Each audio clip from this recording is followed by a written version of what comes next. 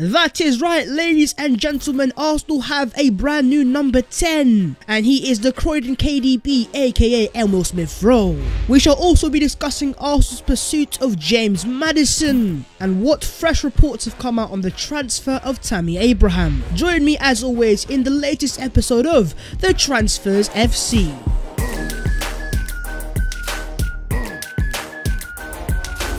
Yo, what is going on, guys? My name is Babs14 and welcome back to your boys channel. As per, I'd massively appreciate if you guys can go down there and smash a like on the video, and while you're down there, please do consider subscribing to your boys channel, because we are so close to the big 50k. Oh my god, it's things you love to see. But let's get straight into talking about Emile Smith Rowe, who today, my friends, has signed the contract. He signed a 5-year contract for big Emile Smith Rowe. Whisper it quietly, Aston Vanilla in the mud, and it's going to be 5 more years for Emile Smith Rowe at the mighty gargantuan Arsenal Football Club. As Arsenal confirmed it at 3 PM UK time today, new season, new contract, new number, Emile Smith Rowe, Arsenal's new number 10. Previously wearing the number 32 shirt, Emile Smith Rowe goes into the season as Arsenal's brand new number 10. And with that massive number in the back, it's going to be massive pressure on the young player. But regardless, it is things you love to see a player come through our academy hell end from the age of 9 and 10 all the way to the first team, to now being an integral part of the team and the Arsenal number 10. It is absolutely beautiful scenes for Emile Smith Rowe and Arsenal. James Bench has confirmed that Smith Rowe's new long-term contract is for 5 years.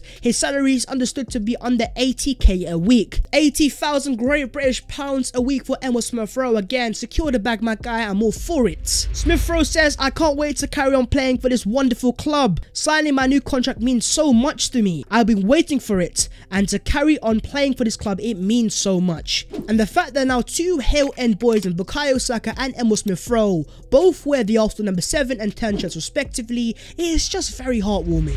Smith Rowe also says, my dream is to become a legend here, and I can see myself being a one-club man if everything works out. Smith Rowe wants to be a legend at the gargantuan institution that is Arsenal, and that's not going to be easy. Smith Rowe has great potential, but now, my friend, you have got the Arsenal number 10 shirt, and with that comes gargantuan pressure on your shoulders. Previously worn by the likes of Mesut Ozil, Robert Van Persie, and Dennis Bergkamp. If you can live up to those levels, ESR, then it will be absolute scenes, Jeff. Mikel Arteta on Smith Rowe. As we all saw last season, Emile is an intelligent player with excellent ability. His sharpness on the turn and exceptional vision have already made him a key player for us. Has also been very impressive. So now under Mikel Arteta, the likes of Bukayo Saka, Emile Smith Rowe, Gabriel Martinelli, Florian Balogun and Co have all signed brand new contracts. And as negative as last season was, at least one massive positive is Arsenal have players for the future signed down to massive long-term contracts. But what are your own thoughts on Emile Smith Rowe,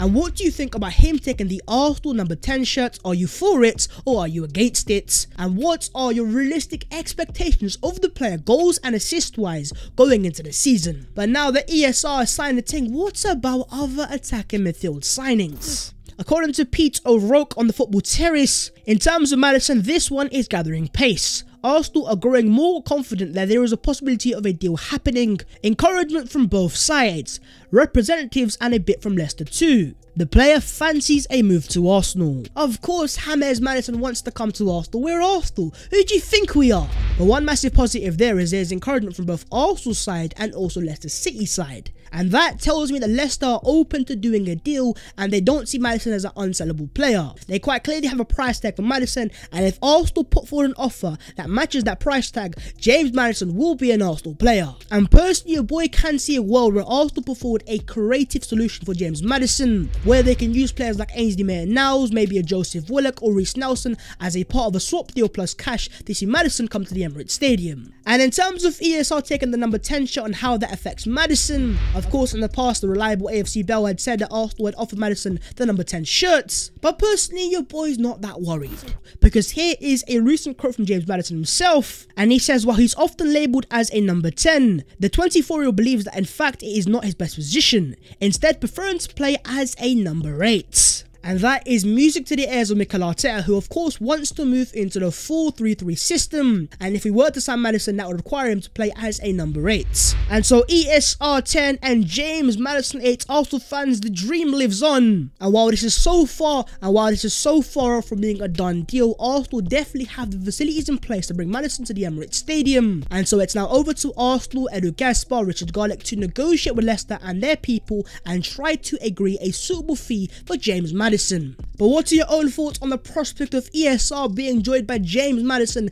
and do you think both players can operate in the same team and complement each other? Okay, moving on, let's talk a little bit about Tammy Abraham, as today we have an update from a more reliable source in The Athletic, as they have confirmed that Arsenal were interested in signing Chelsea striker Tammy Abraham. He is admired by several influential voices within the club, including Mikel Arteta, and The Athletic understands he is a potential target in this summer's transfer window. So Mikel Arteta is a fan of Tammy Abraham. What do you make out of that? In terms of the money we're talking here, Arsenal are looking to strike a deal with Chelsea, which would see a loan with the obligation to buy for a fee of £40 million.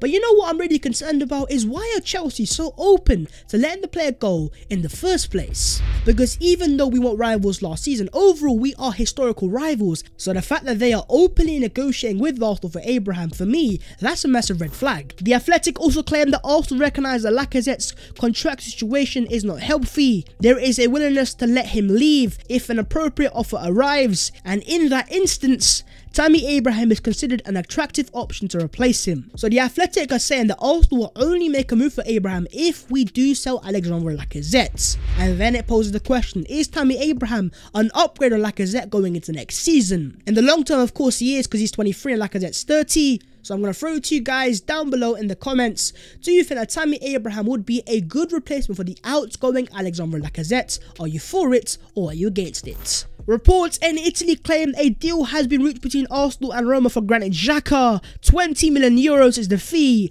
Only minimal details are left. Tears in my eyes. Finally, we can put this deal to one side and Arsenal can collect their €20 million and move on with their lives. So hopefully now this deal is basically done, Arsenal can get the money and move on to their other transfer targets, because it is essential that Arsenal do sign a top quality first team central midfielder this summer. Whether it's Locatelli, whether it's a Basuma, a Ruben Neves or other players, I'm not quite sure. But the last thing we need is to let Xhaka go and to not sign a replacement. But who do you guys see as the perfect replacement for the outgoing Granit Xhaka? The Guardian claimed that Arsenal plan a third offer, likely to be the final offer after having 2 bids rejected for goalkeeper Aaron Ramsdale in the coming days. This is very concerning because normally the Guardian are a very reliable source in the UK. And so if they are claiming that Arsenal have made 2 offers already for Aaron Ramsdale and now are making a third, what exactly is happening at our football club?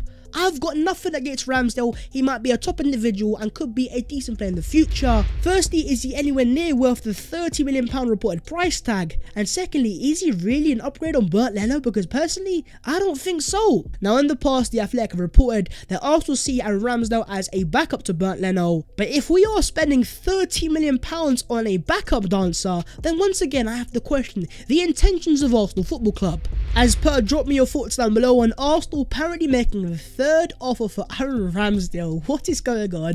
Let's discuss down below.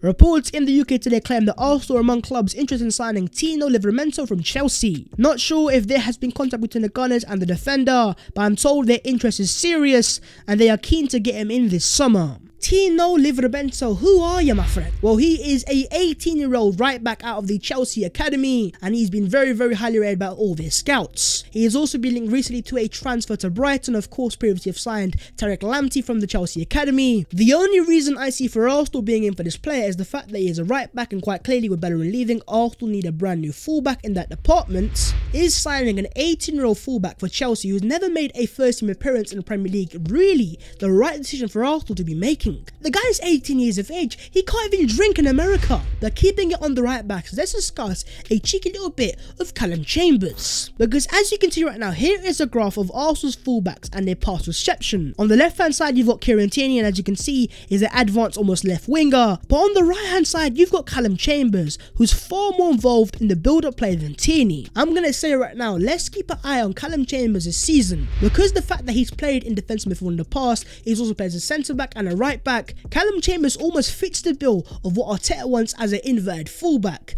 as when Arsenal move into the attacking phase, he is able to move into midfield and almost partner Thomas Partey. And while I'm not saying he's world class by any means, in terms of technically, he is a pretty decent player. And if you look into the market right now, how many real top quality inverted fullbacks are there on the market that are currently available? Arsenal need quality inverted players. I'm talking players like Zinchenko and Cancelo. And so if you guys can name me that type of player available on the market right now, who is it? And let me know down below, because right now your boy has scouted and he has searched and I can't find anyone. And moving on to the other Arsenal news today. First things first, we have an update on Gabriel Martinelli, and we need to give this guy some good luck, as today his journey begins in Tokyo 2020 for the Brazilian national team in the Olympics. Pele's godson, aka Gabriel Martinelli, I want to wish you the best of luck going into the Olympics. Hopefully you smash it and secure that gold medal. And the fact that Martinelli is at the Tokyo Olympics means that he is going to miss the start of Arsenal's season and the first few games.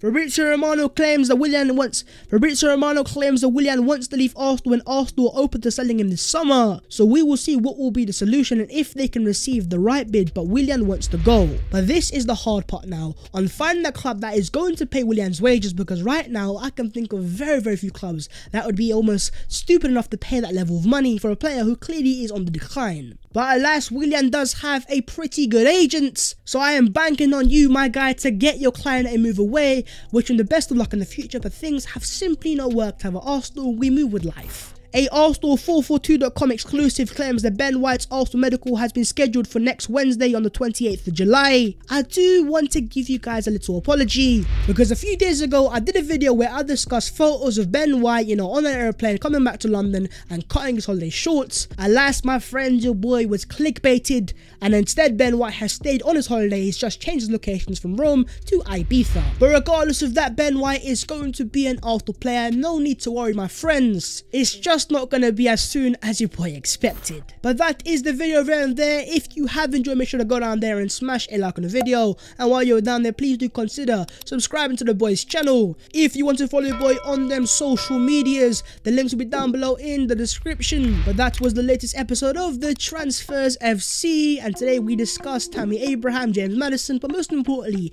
Emile Smith Rowe and his brand new contract and Arsenal's new number 10. Lads, I will see you soon in a bit.